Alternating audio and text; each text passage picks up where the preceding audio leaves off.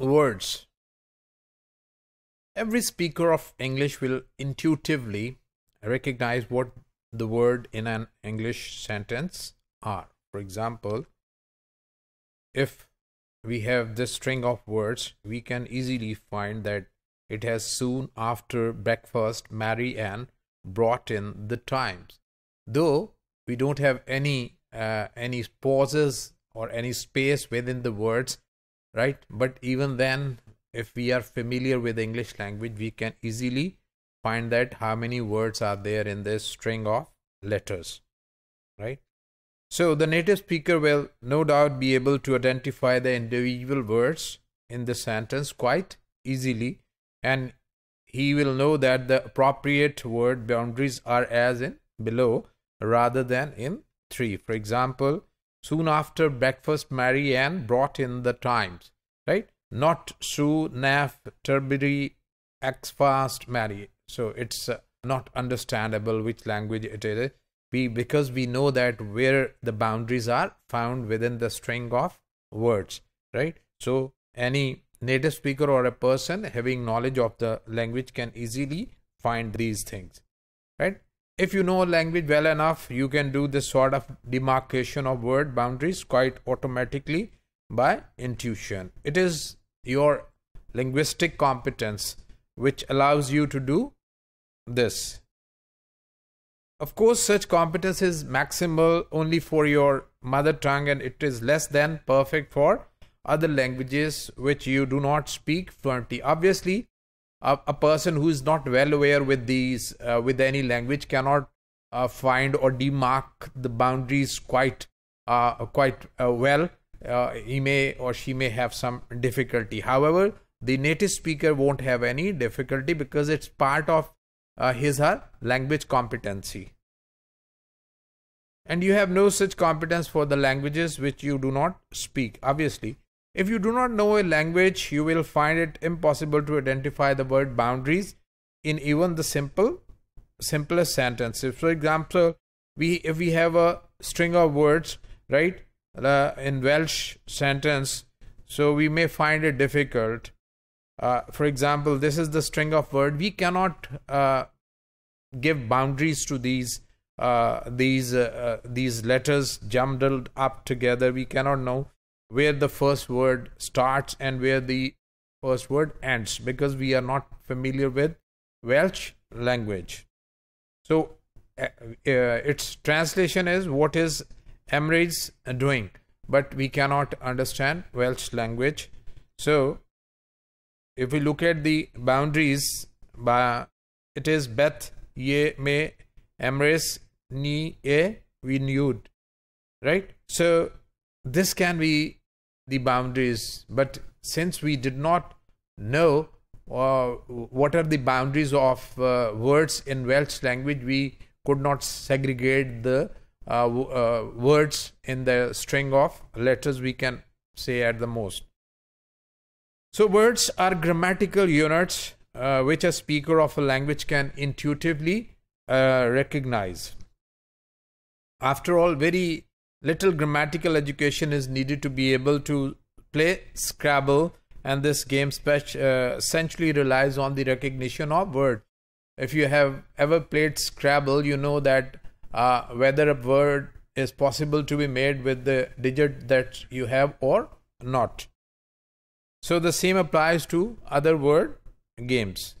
So word class distribution. So how do we know that this word fits into a certain slot and this word does not fix into a certain slot? This is an important aspect of learning language. So in order to form sentence, word must appear in a particular structural relationship and in a particular order. The distribution of each word class is different. Obviously, we know that where an adjective is to be used, where a noun is to be used, where a verb is to be used is known to us being familiar with the English language, or in our own language we know that where to put verb, where to put adjective in our own language. So distributional properties of words are known intuitively by a native speaker. For example, if we look at this passage, Philip had led the dash life of an only child. So in number 1, we can think of many words, right? Solitary and many synonyms which comes into slot which have the same meaning of solitary. Obviously, I have used this word because I've read this passage, so I can understand. But if we say, if the come to the and dash loneliness at the vicarage was no dash. So in second, we can understand that his loneliness, we'll have to use either a pronoun for Philip, or we'll have to use Philip's loneliness at the vicarage was no, and then again better than it had been when his. Again we need a noun. So if we keep reading and filling the blanks with different words, we'll be sure that there are certain places where we can bring noun, and there are certain places where we'll have to bring adjective or other aspect. So this thing tells us that word classes have their places and have their slots, and we cannot bring other word classes on their places. So if you look at this is the filled in passage that we just saw. Philip had led the solitary life of an early child, right? And his loneliness at the vicarage was no greater. So you see that how things fit into it. As we said that we could bring more words for solitary, but for this second blank, we were either to use Phillips's or for his loneliness, right? So it shows that word class is permanent and we have to think of the same word. The environment in which a word occurs, the context, serve as an important criterion for setting up classes of word. So words which can appear in the same context will be said to have the same distribution. Obviously, in a noun phrase, we need a noun. In an adjective phrase, we need an adjective. We have seen that some classes, sometimes some word can change their classes, but not all the times, right? They belong to the same word class.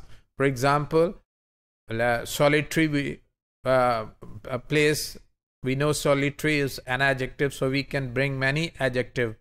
But his mother or his dash died, so here we need a noun. Mother, father, or anyone, we need a noun. So the distribution of word class is fixed, and we have to understand that which word class or which word is possible here and which word is not possible here. So this is very important for understanding the syntax of a language, to understand that how we deal with different word classes in syntax in formation of the sentence.